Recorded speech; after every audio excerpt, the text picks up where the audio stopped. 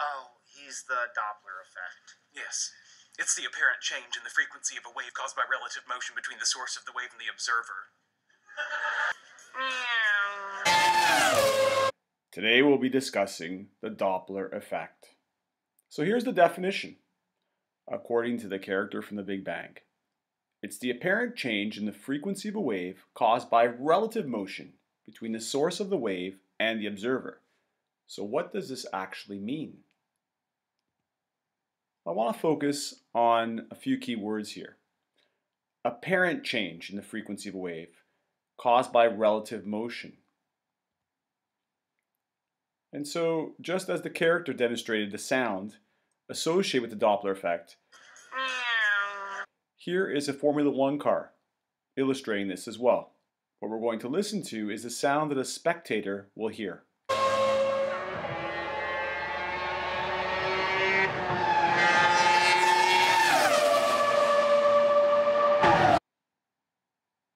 And so, for this example, what was the source?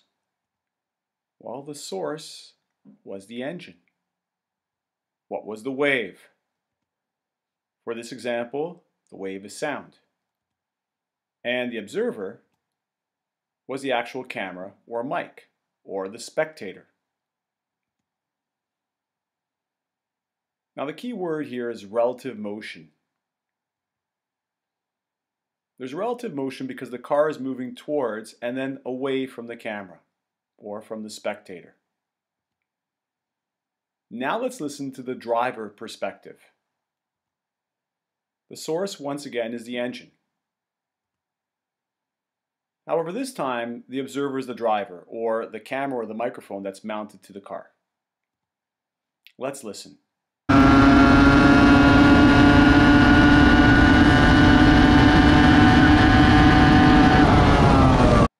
Notice that there was no observable Doppler effect sound heard.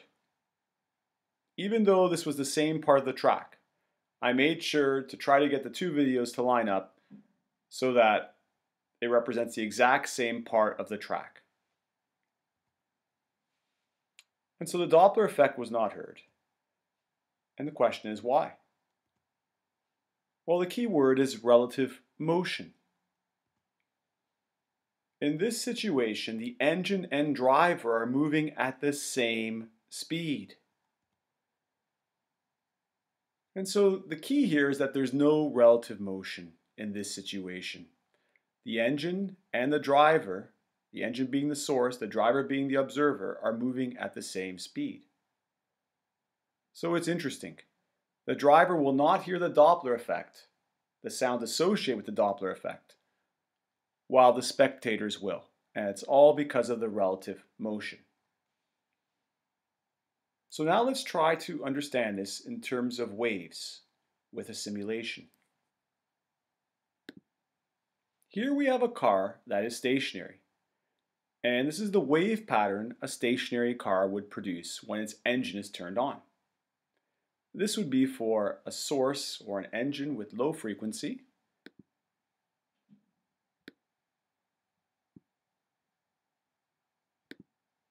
And this is what it would look like if the engine produced a higher pitch or higher frequency of sound.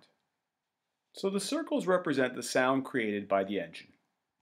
Each circle can be called a wavefront, or each circle, for example, could represent a crest or a trough. Now the wavelength is the distance from one circle to another, from crest to crest or from trough to trough. As previously mentioned, if we rev the engine, for example, then the sound changes, the pattern changes.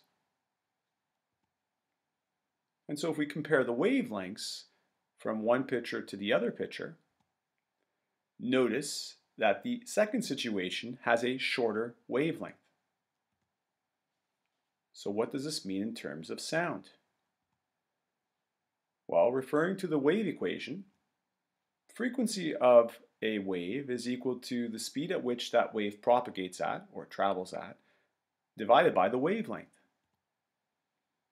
Now, since in both situations the median has not changed, this means that the speed of the wave is the same for each situation. However, as mentioned, notice we have a shorter wavelength. Therefore, for the second situation, we have a higher frequency of sound, which means a higher pitch. So now let's put this all together for a moving car and see how the Doppler effect works in terms of the waves the engine creates.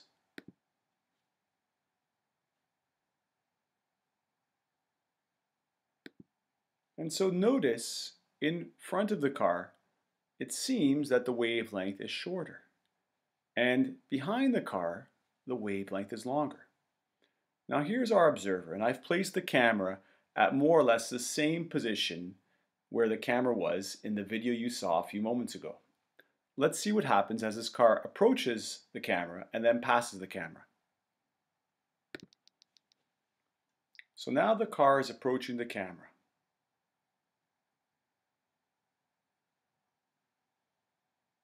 And notice right around now, when those waves begin to hit the camera, when those waves are incident on the camera and obviously the microphone of the camera, notice that the waves are all bunched together.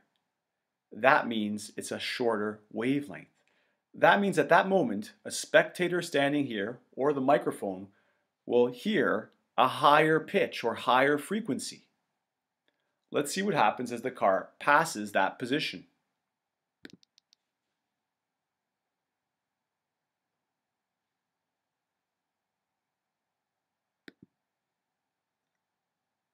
Notice that the wavefronts are further apart. The crests are further apart. Now the wavelength has increased. As a result, the pitch or frequency decreases. So as the car approaches the spectator, that spectator is hearing a higher pitch because the waves are closer together, the wavefronts are closer together, and as that car passes the spectator standing right over here, notice that now the spectator is encountering waves that are more spread out, wavefronts that are more spread out, resulting in a lower pitch. Hope you enjoyed today's demonstration and explanation of the Doppler effect. Have a great day. Bye-bye.